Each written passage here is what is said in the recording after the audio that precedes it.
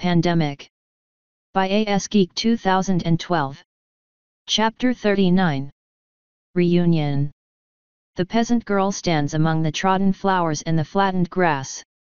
She has no words for the scene of devastation. Broken splinters and a large hole in the ground are all that remain of a once proud mansion. Perhaps to the lord of this manor, it was not considered a mansion, but to someone of the peasant girl's pedigree, it was palatial. Lingering breezes tugged at her threadbare skirt, and thunder rumbled in the distance as the storm that executed the savage wrath of the Fey Queen fades into the distance. Despite the storm's passing, the danger was still ever present. The Fey Queen herself stood nearby, not a stone's throw away. The Queen stood absolutely still. She stares at the devastation as if she herself cannot believe what has been wrought. The peasant girl's heart hammers, and all she can do is repeat the same thought in her head over and over, the same forbidden knowledge which seeks escape from her lips despite knowing full well the risks. "I know your secret." The Fey Queen turns towards the girl, but the gasp the girl gives is half-hearted at best. Etched into the Fey Queen's face is worry and regret, something quite unexpected. "There is no secret," the Queen states. "Only a mistake. But I've seen it." The Fey Queen suddenly smiles. "No, this is not what the peasant girl expects at all. You don't have to see it. I can only see, I cannot unsee. But all things are possible with me, little girl." The peasant girl realizes she should know this. Of course, all things are possible where the Fey are concerned. As the Fey Queen approaches, the girl feels the magic wash over her, like a pleasant warmth. She feels it change her like it did so many of the Queen's subjects. Past concerns fade away, and new ones take their place. With a small whimper, the peasant girl falls to the ground when her senses begin to fail her. "Forget," the Fey Queen whispers. "Forget." The little girl intones, her eyelids suddenly very heavy. "And forgive the weather wizard for her failure." Forgive. The peasant girl says with barely a breath as her eyes close and her morphing body grows still. Asterisk. Jenny awoke with a jerk. She blinked rapidly and had to remind herself she was still in the shelter, as that was the first full night's rest she had since arriving. She tried to hold on to the dream, but it slipped away as she became more alert.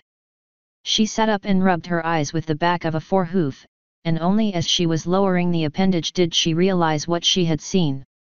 She stared at it for another moment before slowly placing it on the floor, her now fully wakeful brain imparting its wisdom that she was in a perfectly normal form.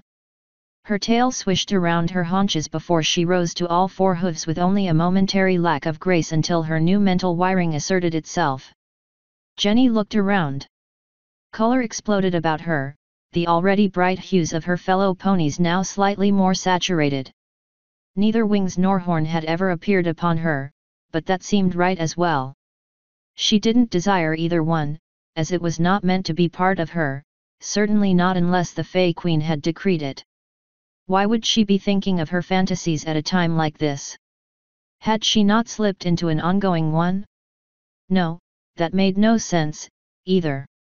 She was an earth pony filly because that's what she was supposed to be.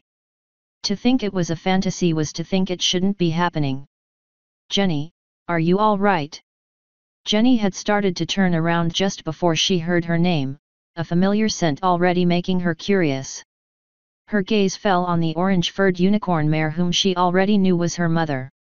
"Yeah, I think so," said Jenny in a slightly bemused voice. Sarah stepped up to her, hooves clopping against the floor. "I heard you whimpering in your sleep a little while ago." "I was. Did you have some sort of nightmare?" "I can't remember what I was dreaming about," said Jenny. "Sorry if I worried you." Sarah looked around. "I'm just glad this is finally over. Maybe they'll let us reunite with your father now." She sighed. "And I still want to see Laura." Jenny stared at her mother. Her mother was a pony, just like her.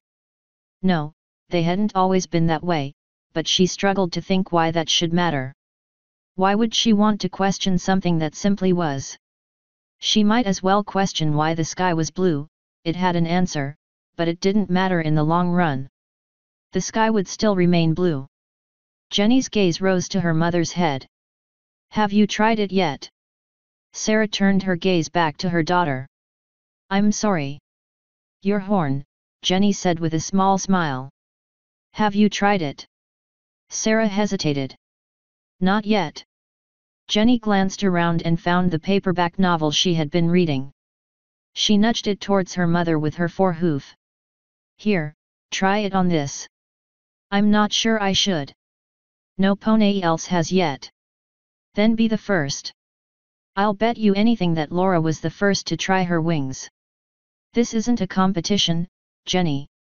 No, it's what we are, said Jenny in a softer voice. Jenny had never quite envisioned unicorns in her fantasies as having this sort of magic, but that could be proof that this reality was correct. Of course it wouldn't align perfectly with her made-up imagery, because she had no real foreknowledge that this was going to happen. James' words came back to her again, but she pushed them aside when she saw Sarah looking down at the book with a mix of trepidation and longing. Jenny smirked and turned to some nearby ponies. Hey, who wants to see my mom try to use her horn? Sarah face-hoofed. Jenny. I do. Cried another unicorn. Yeah, do it. Said a Pegasus. Jenny grinned. 3 votes for, none against. I'm against it, said Sarah, but her conviction was weak. You might as well be against walking or breathing, said Jenny. Sarah stared at Jenny for another moment, then glanced at the others before looking down at the book. She took a deep breath and fixed her gaze on it. Slowly, a faint glow suffused her horn, and a few seconds later, a similar one cocooned the book. Sarah's breath quickened as she concentrated harder, and the glow brightened. The book jerked and twitched before rising an inch, then fell with a faint thump. I did it! Sarah cried. I actually moved it. I mean, not much, but... As nearby ponies cheered, Jenny threw her forelegs around Sarah. Things were as they should be. It would help silence any remaining nagging doubts in the back of her mind. Things are going to be okay now, Mom. They have to be. A slightly dazed Sarah hugged her back. I hope so. I really hope so. Asterisk. Laura had discovered to her delight how flexible her neck was, which helped in matters of personal hygiene. She could easily reach much of her own body with something held in her teeth, though manipulating shower controls designed for hands was still a challenge. The humans tending them assisted with this, though several unicorns had already tried using their horns instead. This went fairly well until Kelly accidentally broke off the knob, causing water to jet from the wall. This had amused her fellow ponies far more than it had the humans. Despite her self-reliance, she found the simple act of being tended to by a friend to be rather comforting. Thus she and Emma helped brush out each other's mane, tail, and coat, as well as preen each other's wings. You've got a broken feather on your right wing, but I'm not sure it's ready to come out, said Emma. Laura swept the brush in her teeth a few more times over Emma's tail before she set it down to respond. Want to ask Joan about it? Yeah, I think that would be a good idea. Did I hear my name? Came a bright voice to the side. Laura turned and smiled as she saw Joan winging her way over to them, landing smoothly without breaking stride, folding her wings against her sides in a single smooth motion. Emma stepped back from Laura. We wanted your opinion on this. Emma pointed to a bent feather in Laura's right wing with a forehoof. This one. Joan stepped up.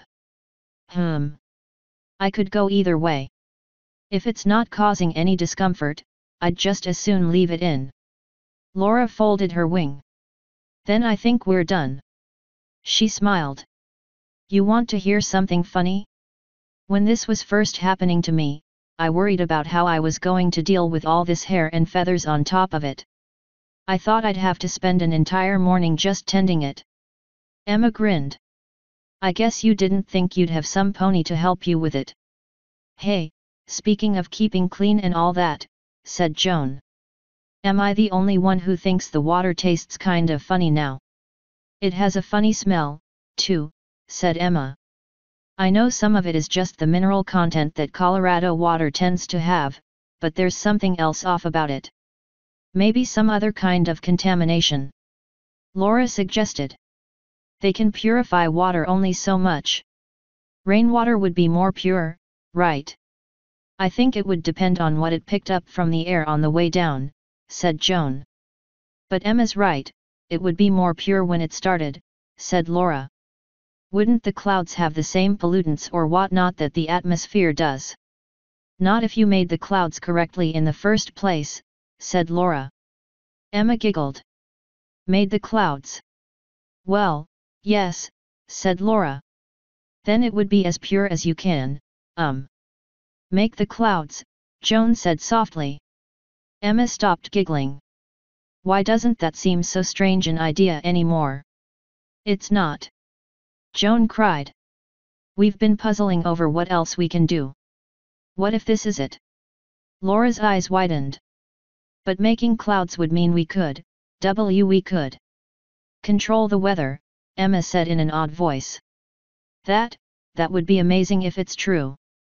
Laura's eyes glistened as she stood absolutely still, utterly thunderstruck. Laura had known of Jenny's story about the failed apprentice of the weather wizard, having heard it indirectly via her Aunt Eileen. During that terrible storm, Laura had screamed herself hoarse at the tempest as if in hopes that would somehow make it go away or at least spare them. It and the aftermath had proven just how powerless she had been. Now she dared to contemplate that she actually had that power. The fear she had harbored towards bad weather of any type now seemed silly. Emma draped a foreleg around Laura's barrel. Laura, you all right? Laura nodded and wiped her eyes with the back of a hoof. Sorry, I was just thinking, if I had this back when Jenny was little. Emma drew her into a hug. Maybe I'm getting ahead of myself again, Laura said. But as I said before, Laura, said a familiar voice as it approached. You have to start somewhere. Laura broke off the hug and smiled widely as she turned towards the voice. Sonny, you really think I could do something like that? Actually stop a storm? Sadie smiled as she stepped up to Laura. Well, I wouldn't advocate jumping into a tornado anytime soon, but it's like what you've said all along, you had a feeling that you could do some amazing things. Joan looked pensive for a long moment. I want to try this. I mean, not a storm or something like that, but I feel like I could at least work out the basics. I know what you mean, said Emma excitedly as she leaped into the air and hovered in place. Now that I've been thinking about it, I may know how to create a small cloud. But they're still not letting us outside, said Laura. Who needs outside? Emma said. Remember that mishap Kelly had with the shower? It took them forever to shut off the water. This whole place feels really humid now. I'll bet you anything there's enough moisture to squeeze out of the air for at least a tiny cloud. Laura looked up. She could feel it herself. She had a sense for the atmosphere even when confined to the microcosm of the auditorium that felt almost instinctual. She extended her wings, and they tingled with a power that she had failed to understand before but now suddenly became very clear. Manipulating weather wasn't a matter of using hooves and wings in a certain way, it was more basic than that. It was application of will. Joan was hovering now as well, and she smiled at Laura. So, do we try it? I want to, Emma said. I really want to. Laura glanced at Sadie. This is up to you, Laura, Sadie said. All I'll tell you is, you don't know exactly what you can do until you try. Laura took a deep breath. She knew the moment they started, their human caretakers would have a fit. She was well aware that the National Guard soldiers had tasers, but would they really risk a Pegasus falling out of the sky and hurting herself? Yet at the same time, agitation was running high among her fellow ponies. Negotiation had gotten them only so far. They were still being denied the right to do what came natural to them. Maybe this would finally convince them that they needed to give them more freedom. The quarantine had no purpose anymore. They were all perfectly healthy ponies. Too much of her life had been defined first around her guilt over Jenny, and then her disruptive transformation. Now she had a chance to take control of her life back. She could choose to be who and what she wanted. "All right," said Laura in a determined voice. "Let's do it." Asterisk. Fred entered the shelter with a small degree of trepidation despite all his attempts to treat this like any other mission back in Afghanistan. The moment he laid eyes on so many ponies, he felt a kinship to them that made his heart ache. He again regretted all those lost years, when he could have at least been making friends in town and wouldn't feel like such an outcast. The good news was that he didn't have to worry about somehow recognizing Sunset Shimmer. He had been told that there were plans to let the genders mix once all transformations were completed, but obviously that had not yet happened. All he could see and smell were stallions. The only wisps of mare came from the direction of the cubicle-like wall that had been erected down the center of the auditorium. Fred heard the clop of hooves approaching him, but it wasn't until he heard a cheerful "hello there." Did he turn around? He gazed at another earth pony stallion, one with a blue-gray coat and a very light green mane with a streak of white through it. The eyes were bright cyan. Hi," said Fred. "I don't remember seeing you before." Fred recognized the voice. He swore he almost recognized the smell as well. "You're, Chris, the guy who runs the grocery store on Elm." The stallion smiled. "Yeah, that's me. You seem familiar as well, but..." He trailed off, and his eyes widened. "Fred Turner." Fred had considered going under an alias, but he was glad he didn't try. Voices hadn't been modified by this transformation, and he figured Chris relied as much on smell as now Fred seemed to. "Yeah, I'm Fred." "Wow, I hadn't expected to see you," said Chris. "Rumor is that you were the first pony." "I was," said Fred. "Apparently I caused it to spread to you and whoever was in the store that day I was sick." Chris nodded, then tilted his head, his ears swiveling. "Something the matter?" Fred asked. "You're not exactly, what I mean to say, you're not, crazy," said Fred with a small smirk. "Amazing what becoming a pony does to you." "Fred, I'm really glad it worked out," said Chris in a sincere voice. "I always felt a little sorry for you, Anne." "Don't," Fred declared.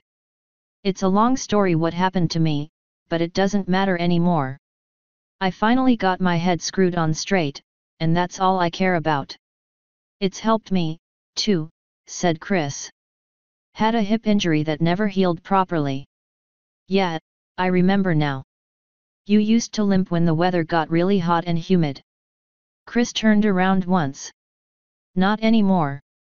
And it would be bothering me now, because it's practically sodden in here." "I noticed that," said Fred.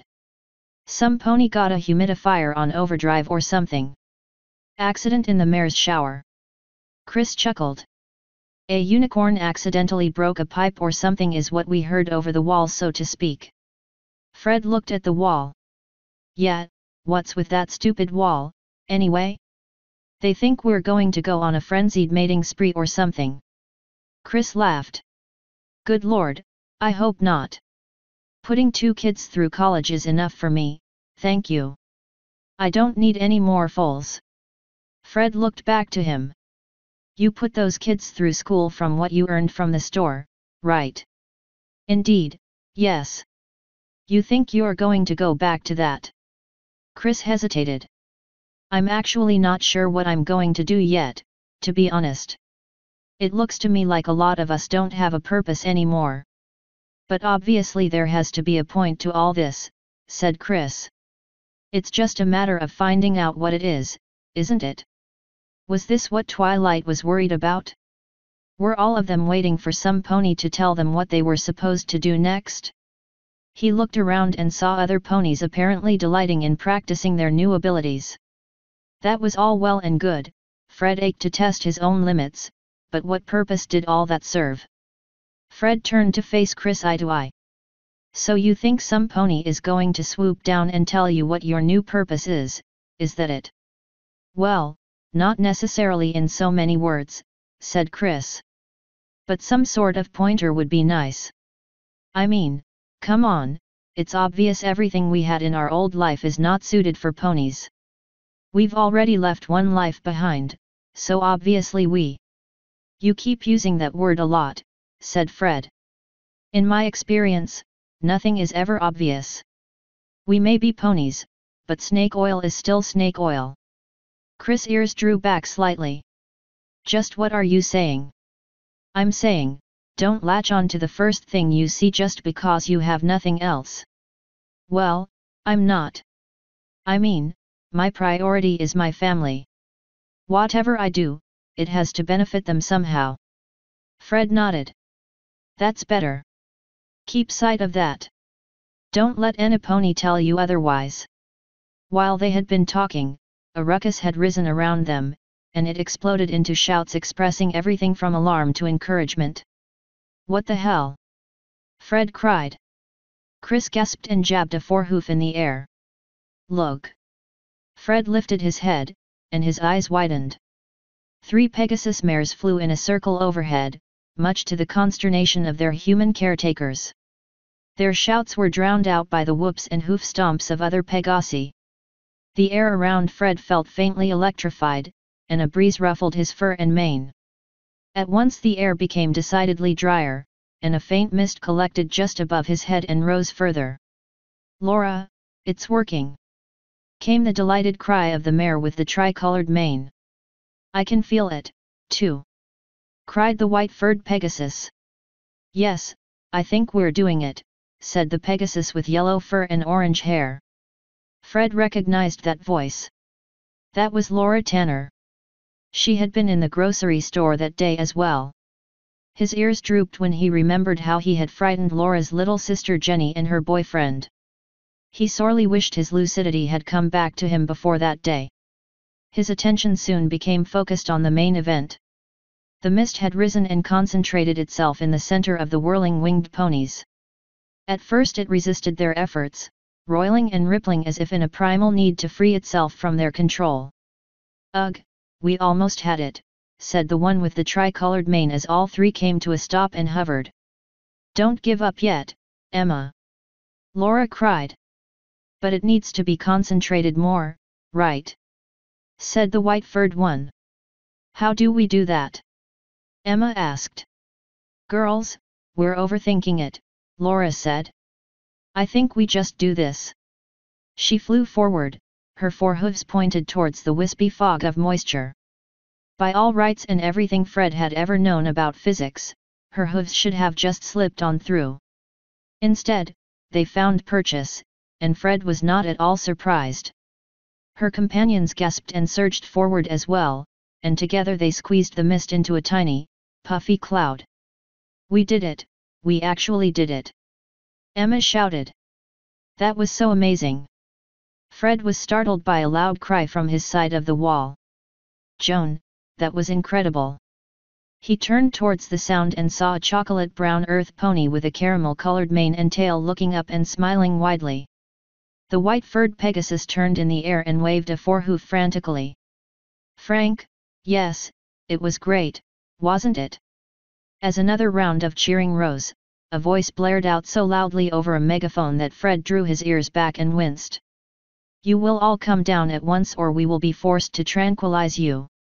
Joan was the first to swoop down from the air and into the waiting 4 legs of the brown earth stallion.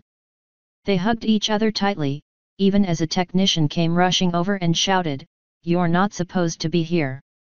Joan broke off her embrace and snapped, Well, you wanted me back on the ground.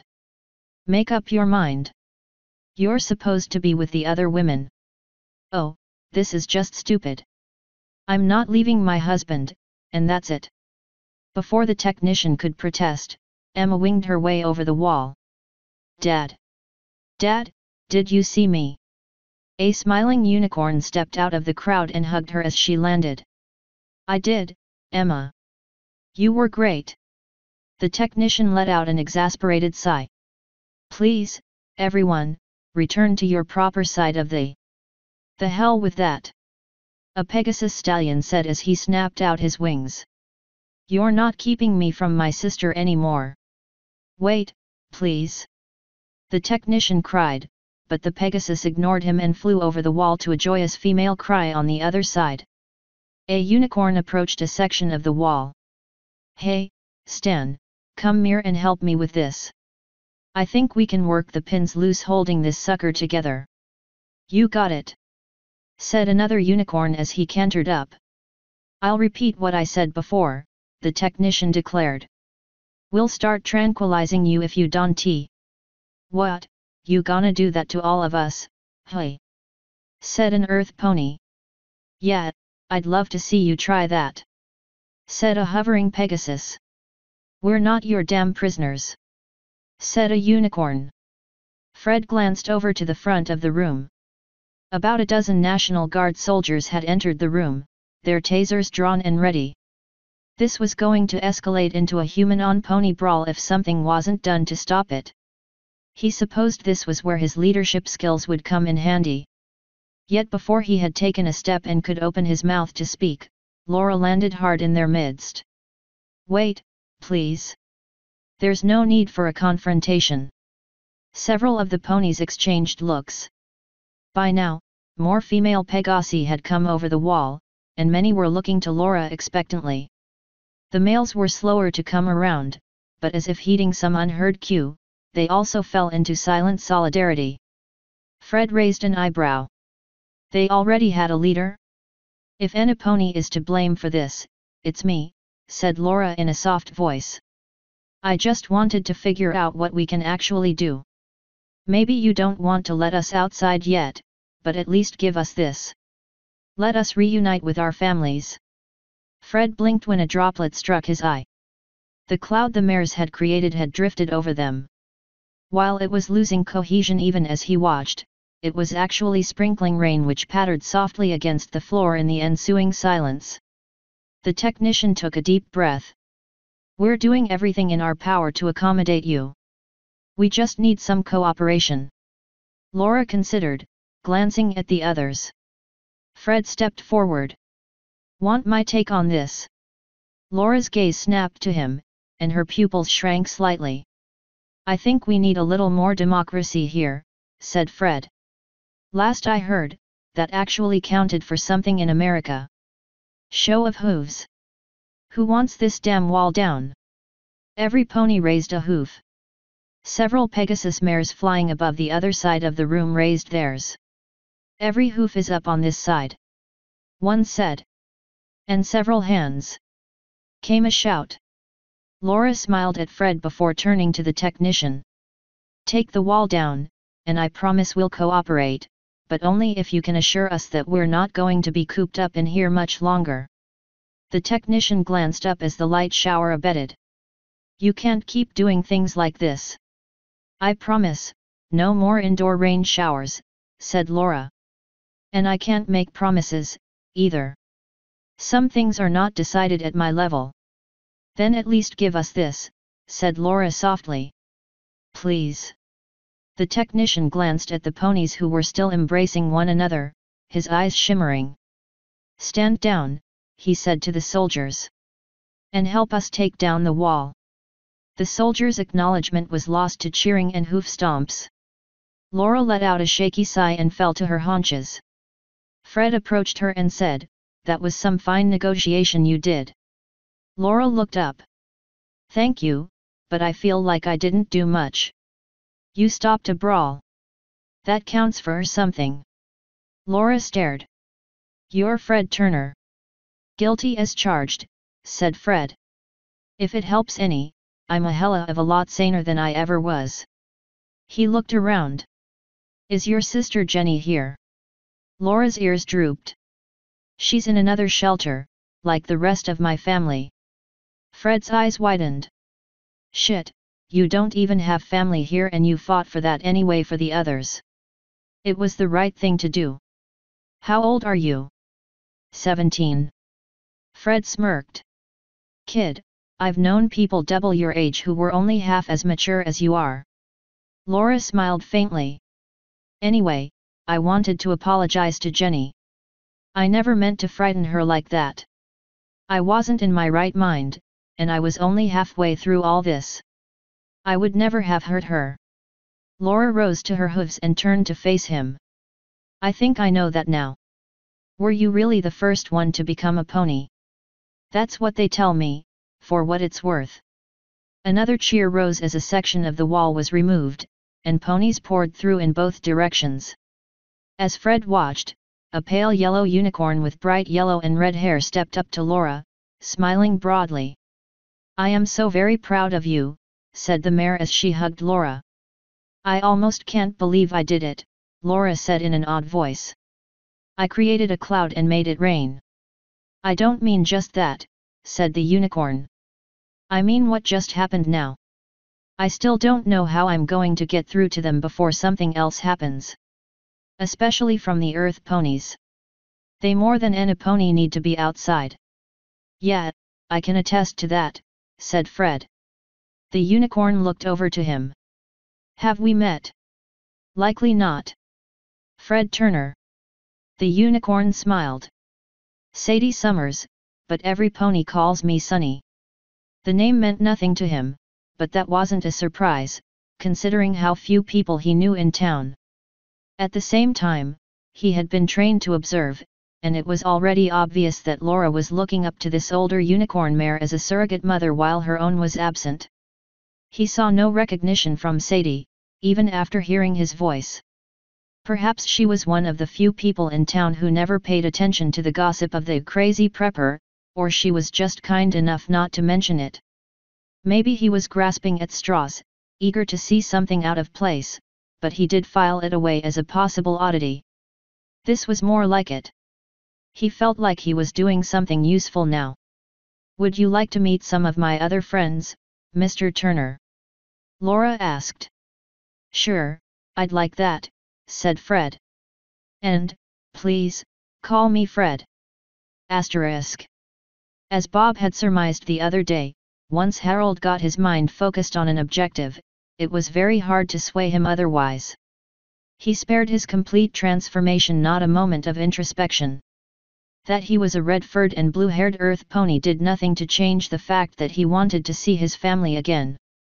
He was thus just a tad impatient with some of his friends who greeted their induction into ponykind with some initial bemusement. Are you still with me, Ken? Harold asked. You bet I am, said Ken as he trotted over. My wife can be a nag, sometimes, but she's still everything to me. Where's James? I thought he might want to see Jenny again. I'm here. Came a voice accompanied by galloping hooves. An earth pony with dark blue fur and olive green mane stepped into view, standing a little shorter than his father. His ears drooped slightly. I just hope she wants to see me again. Why wouldn't she? Harold asked. She was kinda upset the last time I talked to her, just before we came here, said James. I'm sure she's over that now. It was just that stupid awkward in-between phase. It made every pony on edge. Yeah, I'm glad that's over, said Ken. Never felt so helpless in my life than I did last night before going to sleep. Hang on a sec. Harold turned away from them. Bob? Where are you? Over here. Harold trotted towards his adoptive son's bedroll. You all right? Bob was sitting cross-legged, dark green fur covering his calves. Two pony ears covered in the same fur swiveled towards Harold's voice. As well as can be expected, he said in a low voice. Harold hesitated, unsure of what to say. He wanted to comfort Bob that this would be over soon for him as well, and he could stop feeling so uncomfortable in this transitional state. But what would that mean? That Bob would be a pony soon, and then everything would be okay?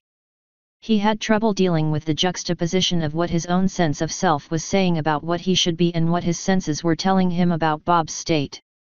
Sarah's going to be glad to see you, too, Harold finally said. I'm not sure I could relate to her just yet, said Bob. Bob, you're still family. That hasn't changed. You're all ponies now. Harold exchanged a confused look with the others. Well, yes. Does that matter? Bob stared at him with glistening eyes. It matters in a way that I don't think you'll understand anymore. I'm struggling harder to understand it myself. It's making things awkward. Harold thought maybe he could grasp it, but it was as if it didn't matter. He was who and what he was, and he had more important matters to deal with, like keeping his family together and safe. Harold took a step towards Bob. We've been through a hell of a lot, more than I think any family should be put through. I could say doubly so for you, considering how you came to us. You spent so long isolated from us because you didn't know how to fit in. Don't let the fact that I have hooves and you don't isolate you again. Bob met Harold's earnest gaze with a shimmering one of his own, and he finally nodded. He slowly stood up. I'm just not going to be all that fast. My feet are kind of stiff. Harold smiled faintly. I understand. Just hold the fort for now. He turned back to the others. By now, 6 more ponies had gathered, mostly Earth but 1 unicorn and 1 Pegasus. So, are we ready to do this? Harold asked. You bet we are. Ken said to a chorus of approval from the others.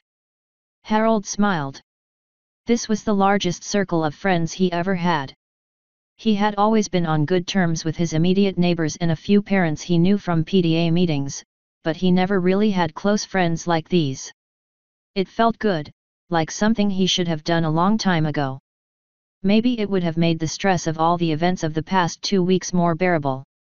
Harold turned towards the front of the auditorium, and his friends fell into step with him. Other ponies gave them curious glances. A few seemed to sense Harold's purpose and joined the group.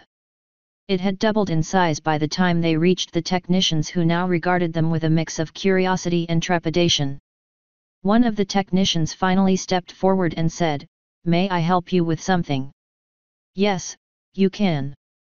Harold pointed a forehoof towards the wall. "Take down that wall, or we'll take it down ourselves." The technician uttered an exasperated sigh. "I know I'm probably asking a lot of you, Mr. Tanner, but could you please be reasonable? What the hell is reasonable about keeping our families apart?" By now, more ponies joined his group. Another technician leaned over to the first and whispered, "Should I call in more security?" "I heard that," said Harold. "You don't need more security because this isn't a violent uprising. The problem we have is with that wall, not you." The first technician frowned and said to the other, "Call the other shelters. See if they're having the same problem." He turned back to Harold. "We don't know yet what kind of, social dynamic that will trigger." Harold's eyes widened. "Social dynamic? We're not some sort of science experiment. Maybe we let you poke us and prod us before, but that's kind of a moot point now, isn't it?" By now, almost the whole male contingent of ponies had joined together. Even Bob stood in the rear ranks. "You are not well," said the technician. "That's news to me," Harold snapped. "I feel pretty good, actually. I can move properly again. I'm not stuck wondering what's going to happen to me anymore. By all rights, we should be just trotting out of this stupid quarantine, but we're not even asking for that. We have no idea what your interaction would be with naked and potentially fertile females." Stunned silence followed from the assembled stallions and colts until one of them snorted and amused laughter rippled through the others. "Oh, good God, that's the stupidest thing I've ever heard," said Harold. "There's a time and a place for that sort of thing. This is neither. We're not some dumb farm animals." The second technician returned and conferred with the first, this time being more careful about being overheard. The first technician frowned. "Oh, you're not serious. What is it with this Tanner family?" Harold smiled, pride swelling in his heart for his daughter Laura. "You remember what Dr. Marlowe said?" the other technician began. Yes, I'm well aware, thank you." He turned back to the ponies and sighed. "All right, we'll take the wall down. A cheer went up, and hoof stomps shook the floor. Several ponies clapped a forehoof on Harold's shoulder. He smiled faintly. While he had appreciated the solidarity, he hoped this had not made him into some sort of leader. He only wanted to see his wife and daughter again, and he knew he wasn't the only one. What he had done was not so much out of leadership as impatience. After the first section of the wall was removed, the technicians were momentarily overrun by ponies pouring through the gap. Another section fell with a loud bang when a unicorn mare figured out how to pull the locking pins out with her magic. Some newly minted Pegasi were too impatient and took shaky flights over the wall, usually ending in a tumble that was more embarrassing than it was painful, as if they were built to handle the occasional fall. Harold was one of the first to rush through the initial gap. "Sarah! Over here!" An achingly familiar voice shouted. Harold galloped in that direction, but he skidded to an ungainly halt when his gaze met that of the orange unicorn mare with red and salmon-pink hair and the blue-coated, pink-haired filly next to her. His hesitation was very brief as the alien suddenly became wonderfully familiar again, and he rushed to embrace them. "I know it's only been 2 days, but it feels like a lifetime," Harold said in a quavering voice. "In a way, it has," said Sarah. "Things are never going to be quite the same again." "What difference does that make?" Jenny asked. "We're together again, that's all that matters." Sarah drew back enough from the embrace to look Harold in the eye. "Just tell me one thing, Harry." Harold sighed. "I know that look. Becoming a pony hasn't changed it one bit." "What did I do now?" "That was you I heard speaking before, right?" "Yeah. And you were planning to do something either stupid or brave if they didn't agree to take the wall down, weren't you?" Harold rubbed a forehoof through his mane. "Yeah, I was." Sarah slowly smiled. "I love you." Harold grinned. "I love you, too." Sarah craned her neck and glanced around. "Where's Bob?" Harold turned his head. "I thought he was right behind me." "I'll go find him," Jenny said as she galloped off. *. Bob had felt the urge to lend his own voice to the cheering when Harold got what he wanted. His heart had ached at the solidarity the other ponies had shown. The need for a sense of belonging had finally prompted him to take up a position in the rear, and it had assuaged it somewhat. Once the wall came down, and the ponies of both genders came together in very open displays of affection, that sense of needing to belong became almost overwhelming. He had initially been right behind Harold, though Harold had easily pulled ahead. For just a moment, Bob hated his feet. They were slowing him down. He would have kept pace if he had hooves. That thought had stopped him in his tracks, and Harold had quickly disappeared into the storm of color. Bob was losing the battle against the transformation, if it had ever really been a battle at all. He knew from the persistent headache that he was a unicorn. Going to be a unicorn. Already it had started to override his sense of self, his remaining humanity almost superfluous, just something that he needed to get over so he could get on with his life. Bob had had his reservations about going into a shelter where nearly everyone was more advanced, but he didn't want to meet with Harold's resistance against breaking up the family even further. He wondered if the presence of so many ponies was drawing him into their herd mentality faster than if he had been, say, at the shelter Tina had gone. Perhaps that was why he had resisted calling her, that he had not wanted to admit to his vague sense of failure. "Bob." Bob flinched slightly and turned towards a voice that was familiar but lower in height than expected. He blinked when his eyes fell on the blue-furred earth filly, her wavy mane bright pink, regarding him with purple eyes that held a mix of curiosity and confusion. Her final transformation had been hidden from him, but even without hearing her voice, he would have known on some instinctual level that this was Jenny. Hi." Jenny smirked. "What are you doing over here?" She jabbed a forehoof back the way she had come. "The family's that way."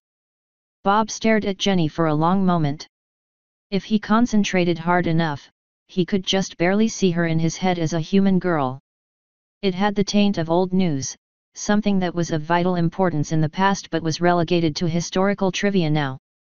He held on to it long enough to blurt out, "Have you questioned anything about this at all?"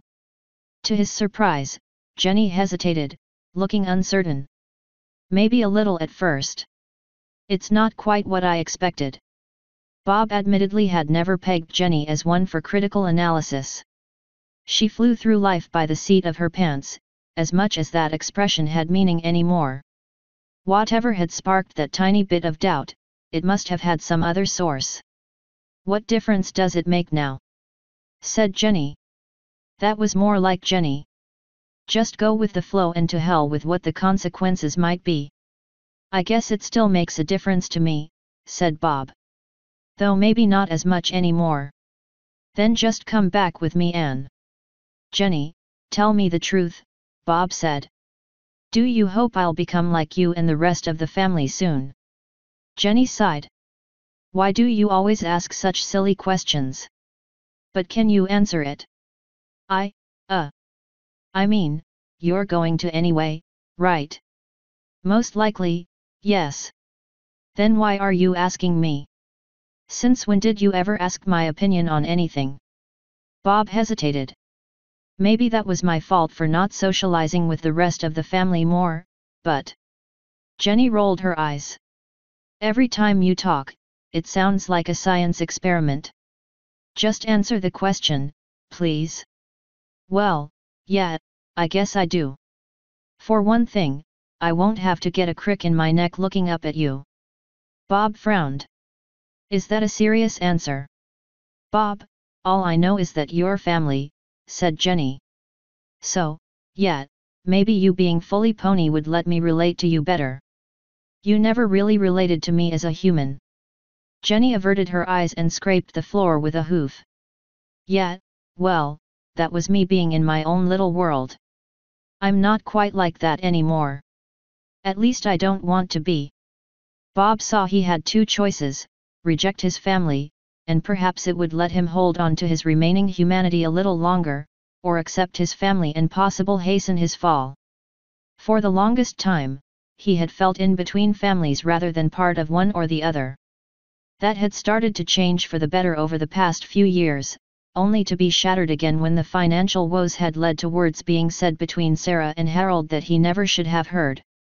He wanted desperately to put that all behind him, even if it meant embracing a transformation that he had not desired or requested. He didn't want to be alone in the crowd. Or in this case, the herd. "All right," said Bob softly. "Let's go join the others." Author's note. Next update will be July 1st. I will likely stick to an every other weekend update scheduled until I get my employment situation straightened out. Also, please check out the new cover art by Mixup. You can see more of this talented artist's work on Mixup's DeviantArt page. End author's note.